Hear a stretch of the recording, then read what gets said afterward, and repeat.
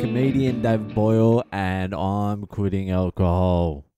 I got a fucking work over today from one of the listeners. So I get a message from a listener, and she's like, I just bought tickets to your Melbourne International Comedy Festival show. Me and my husband are going to come. He's a huge fan, blah, blah, blah.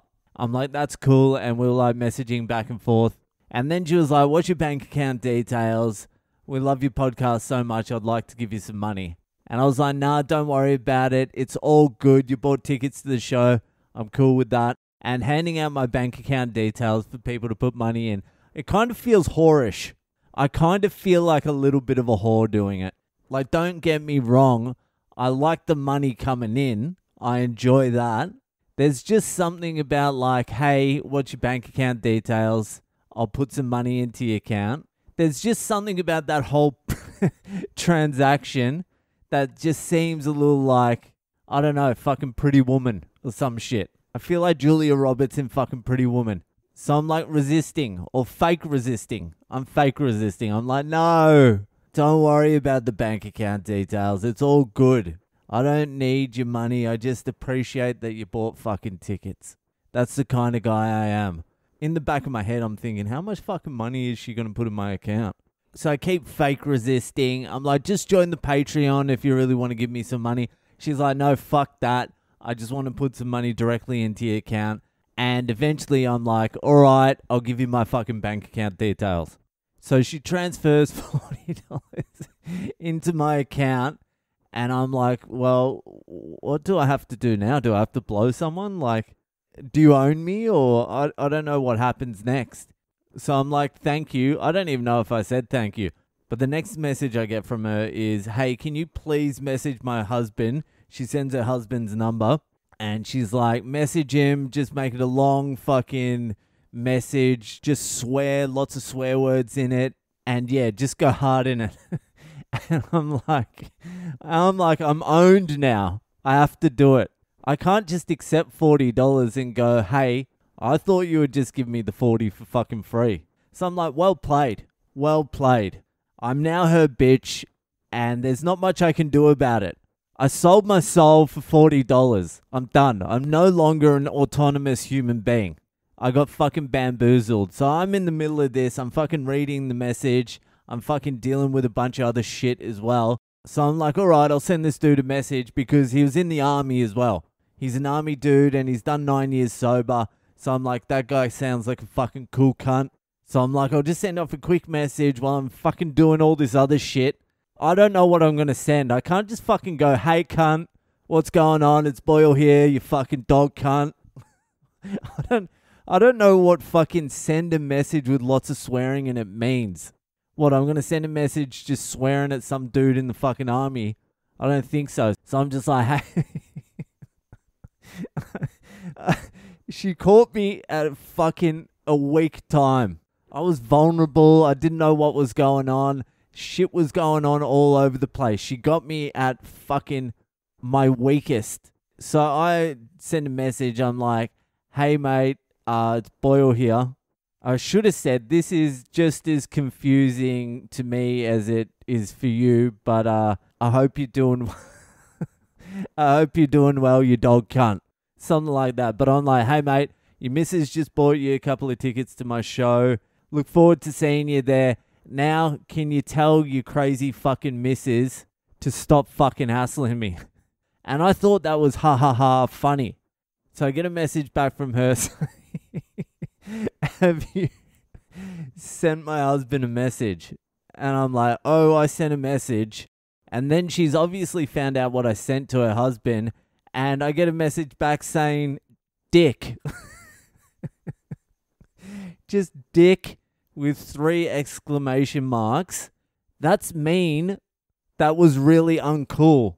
And then just end of communication. I'm like, Jesus Christ. So I got fucked over on that. I did something I didn't even want to do, and then I was fucking in trouble for it. But she's done a number on me because not only did she get a text message for her husband, she also got a fucking whole podcast on Fucked Up Friday about her. So well played. Well fucking played. Still pretty sweet I got that 40 though. Does anyone else want to buy me for $40? Anyway, let's move on to this week's Fucked Up Friday. If you would like to get your story read out on this podcast, just send it through on the website boylecomedy.com. There's a section there for Fucked Up Fridays. Put your story in there, send it through. You know what to do. If you want to skip the line, help support the podcast, join the Patreon. It's $1 a month. I won't be raising my prices with inflation. The links to the Patreon are also on the website, so head to the website or just message me on my social media accounts, Boyle Comedy on Instagram, Facebook, and Twitter, and I'll send you the link myself. Or you can just ask me for my bank details and transfer $40 into my account, and I'll do literally anything you ask me. You own me $40 and I'll do anything. And I'll just give you all my personal details when you ask for them as well. Anyway, let's get on to this week's Fucked Up Friday. So this week's Fucked Up Friday was sent in by my man Nick. I think he's in the States. I'm not too sure and I can't be bothered scrolling up, but I think he's in the States. We'll find out in the story, hopefully. Anyway, let's get to it. In April 2020, during the beginning of the pandemic, I decided to quit drinking. In order to fill the insatiable urge to get fucked up, I resorted to ordering drugs off the internet. I knew my way around the dark net fairly well. Don't admit that in public, brother. I'd spent a good amount of time in college buying various drugs for everyday use. Once again, I felt like a kid in a candy store. I bought a little of everything, some Xans, MDMA, ketamine, painkillers, and then I decided to load up on a good amount of Adderall. The load of drugs was getting pretty expensive, so I was looking for a good deal on the Adderall. Everything I could find was around 30 USD for a 30 milligram pill.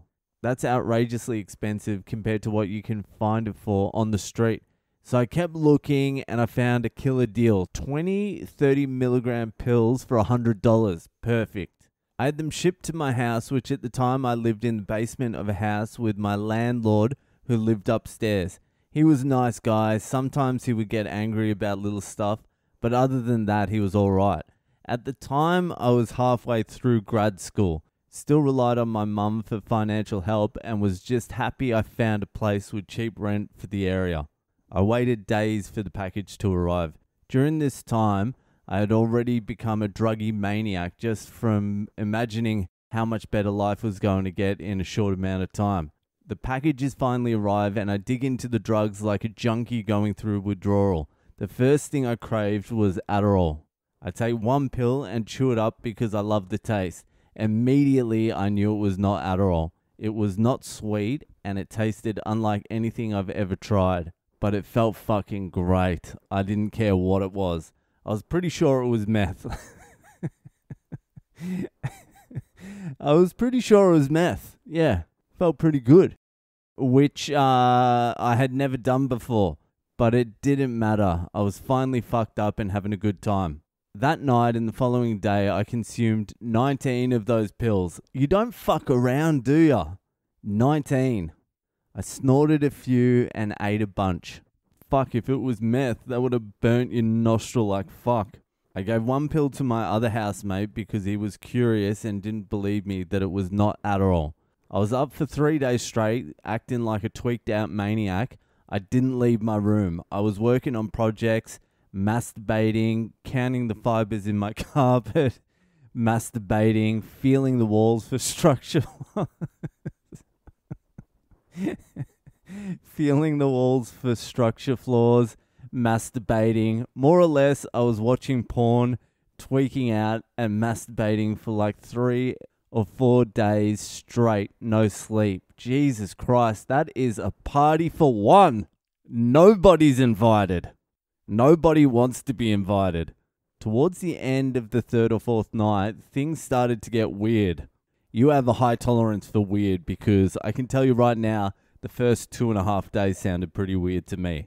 Locked in a basement by yourself, watching porn, tweaking out, masturbating. Things started weird. Alright, where are we? Things started to get weird. My landlord's room was right above mine and I could hear him talking about me at 3 a.m. in the morning. He was saying things to his girlfriend like, I'm fucking sick of this kid. This has to stop. I'm kicking him the fuck out tomorrow. I'm sick of his shit. I didn't sleep at all. He kept me up all night doing this weird shit. He relies on his mother for money. He's a piece of shit, freeloading, spoiled fucking idiot.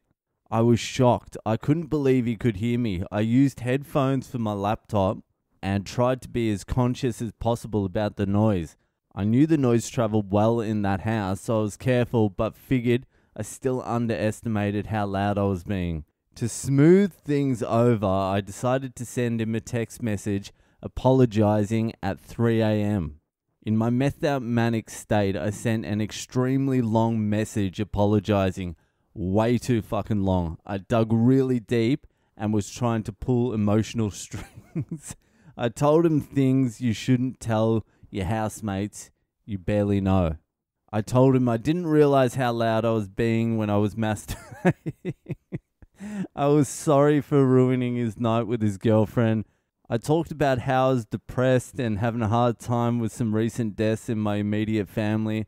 I was sorry for being a piece of shit and a bad tenant who relies financially on his mother.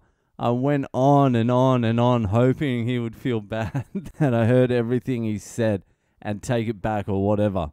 About 12 hours later, my landlord responded and said he would talk to me after he got home later that day. I spent the day sort of recovering and preparing for our conversation. Around 2 or 3 the next day, my landlord arrived at the house. To my surprise, his car was loaded with camping gear when he got home. I wanted to speak to him immediately to get it over with. I just started apologizing and more or less reciting my text message. The look on his face was bewildered. He told me he did not know what I was talking about, but he seemed scared of me. Turns out he had been on a 3-day camping trip. I saw him the first day of my meth bender, but he wasn't home for the rest of the time like I thought he was. I was having auditory hallucinations that felt so fucking real that I didn't even believe him for a couple of days. Yeah, those auditory hallucinations, man, they will fuck you up. It's easy to dismiss fucking visual hallucinations. You can just say, that's not a real fucking triceratops. But it's harder to dismiss a voice in your head that knows all your weaknesses and vulnerabilities. So, it was so fucking real. Didn't believe him for a couple of days. I thought he faked the whole thing and put the camping gear in his car to throw me off the fact that he was talking shit about me. Even after this conversation with my landlord, the hallucinations continued until I finally slept like 20 hours. I was eventually able to work out that what I was hearing wasn't actually real. I was imagining the sound of his voice perfectly. It was so confusing. That created the most awkward relationship in my life. My landlord resented talking to me after this. I chose to explain what had happened, the drugs, masturbating. He was not he was not pleased. No, man, I was just jerking off for 3 days straight, and I thought you were talking about me upstairs. But it turns out you were camping the whole time, and no one actually heard me flogging myself so hard it caused blisters on my hands and my dick. I moved out about 4 months later, and I still feel weird about that relationship to this day. I tell you what you should do, send him another message saying, listen, I'm not depressed anymore, I'm in a much better place. I'm still jerking off constantly. I'm still flogging it so fucking hard. I'll send you a couple of vids of it if you need to see. I'm fucking really ripping into it. But I'm sorry how awkward it was between us when I was living there and jerking off constantly. I hope we can heal these old wounds. Anyway, mate, that was a fucking funny story. Watch out for the meth and the masturbating. They go hand in hand. Anyway, that will do for tonight.